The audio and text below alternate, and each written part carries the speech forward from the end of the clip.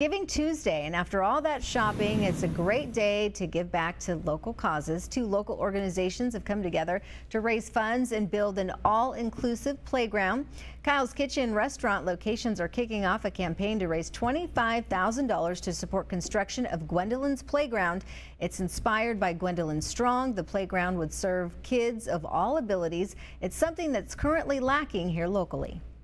Gwendolyn's playground, I think, is just a really missing component to our beautiful city. Most of us don't realize that 1 in 4 of us lives with a disability, and that means that families, parents with disabilities, children with disabilities literally can only watch other children play.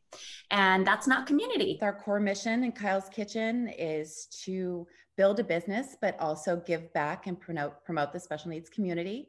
So we started the Kyle's Give Back program that partners with local organizations that help people with special needs. And we share their story, we donate, and we encourage the community to do the same.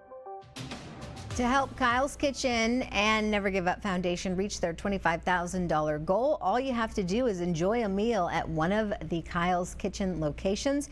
Every burger or shake helping to build Gwendolyn's playground at Dwight Murphy Field across from the Santa Barbara Zoo. And by the look of those renderings, it looks like it's going to be just amazing. You can also go to nevergiveup.org for more information.